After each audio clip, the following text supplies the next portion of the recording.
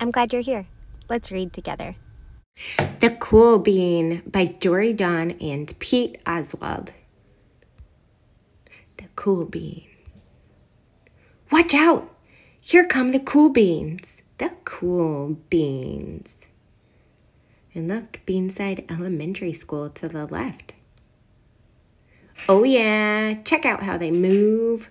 Look at the way they swagger. Notice their sunglasses. Wow! The cool beans are known all over school, from house to house, across town, beyond county lines. In the olden days, last year, we were all one big pot of beans. We were a mixed bag, but somehow it worked. Yep, those were the good old days. And then we stopped seeing each other as much. That's just how it is sometimes. You spend less time together, even though you're not totally sure why. Sigh. I watched as the beans I knew so well, the beans from my own pod, became the cool beans. Oh, they were so cool. One of them could play the guitar. Cool. One of them could draw the best superheroes. Cool. One of them could jump higher than any bean I'd ever known. Cool. Me? Well, I mostly stayed the same. Sure, I made some small changes. I wore sunglasses. Too big. They're Ray Bears. I slicked my hair back. Too slick. I strutted around. Ow. I swaggered. Oof. I was still picked last for everything. My clothes never seemed to fit. I snorted when I laughed. I walked into stuff. I was an uncool bean, for sure.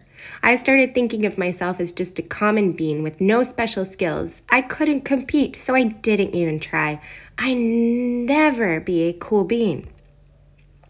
It seemed like there were two types of beans in the world. There were the cool beans and the beans like me. The days all blended together. I lived my life and things were just okay. I took tests and ate lunches and mostly kept to myself. The cool beans continued being cool. I mean, sure, I missed them a bit, but it's not like I was going to say anything. I felt like all the coolness had gotten in the way of our friendship, and that's how it went until one day I was in the cafeteria. I dropped my lunch on my loafers. Oh no, not again.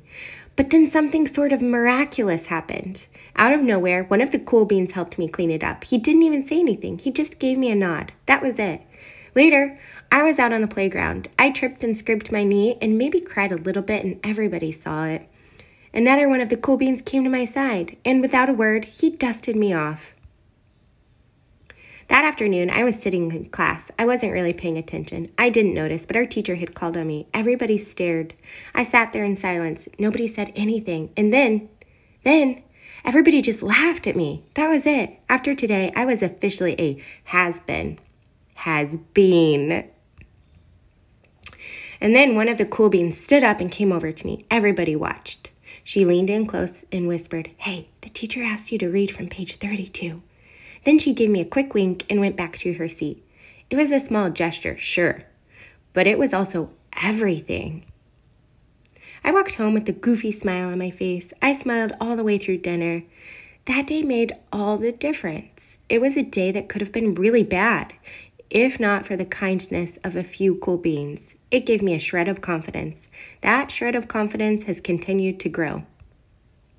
Somebody had my back, or a few somebodies. After that, I started to hang out with the cool beans again. How have you been? Get it? How have you been? Not all the time, but sometimes. At lunch, after school, even on the weekends. Throughout all of this, I realized that it's not about how you look or any of that other silly stuff. It's about a wink or a nod or a smile at just the right moment. It's about dusting somebody off, helping them up again, and pointing them in the right direction. You need a hand? Now that's cool. The end. Thanks for watching. Like and subscribe for more. See you soon.